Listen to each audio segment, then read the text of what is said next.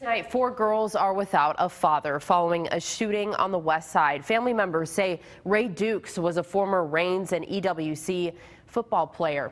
This is video of a cross to honor Dukes at the apartment complex where he was killed. Action News Jax's Brittany Donovan spoke to his family, who says he was visiting them at the complex when he was shot. Kanisha Dukes laid flowers next to a cross, marking the spot where her brother collapsed. Many people knew Ray Dukes for his time on the football field at Reigns High School and EWC. But to his 4 daughters, he was dad. It breaks them. They need their father. They need their father. In a parking lot at Normandy Apartments, more than 50 evidence markers. JSO got a call about a shooting at 10:30 p.m.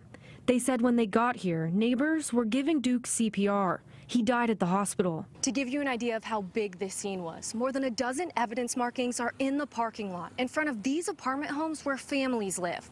But family tells me his body was found next to this shed, more than 30 yards away. At least one bullet hit the leasing office, shattering a glass window. Action News Jax is asking JSO how many rounds were fired. He has children. They just didn't have to take him like that. Other family members told me they were too afraid to go on camera with Duke's killer still out there. They tell me they want that shooter caught. It would have hit these kids that be out here. It seems like they don't care. They are very bad killers and they need to be put off the street. Reporting in Duval County, Brittany Donovan, Fox 30, Action News Jax.